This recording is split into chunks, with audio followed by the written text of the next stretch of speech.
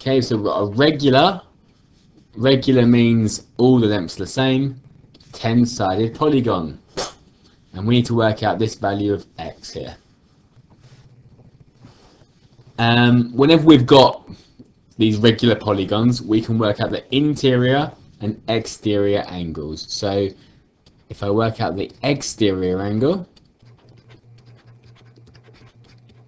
exterior are these ones. And there's going to be 10 of them because it's got 10 sides. So 360, all exterior angles, regardless of how many sides, add up to 360. So 360 divided by the 10 sides, that's 36 degrees. So each one is 36. Then from that, I can tell you the interior angle, because it's 180 minus 36. So that's 144 degrees. So all of these interior angles are 144 degrees. As we know the sides are all the same, I can tell you that this here is an isosceles triangle.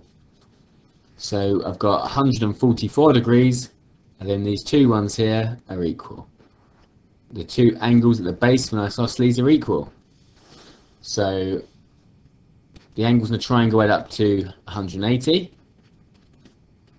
So I've got 36 left for these two. 36 divided by 2 is 18. So these little angles here, there, there, there, and there are 18 degrees. And now we can look at this big angle here. The whole thing is one of these interior angles, so 144. And then we've got to take away two 18s. So 144, take away 18, take away 18. Again, you can use the calculator. It's a calculator paper. That leaves us with 108 degrees. So x is 108 degrees.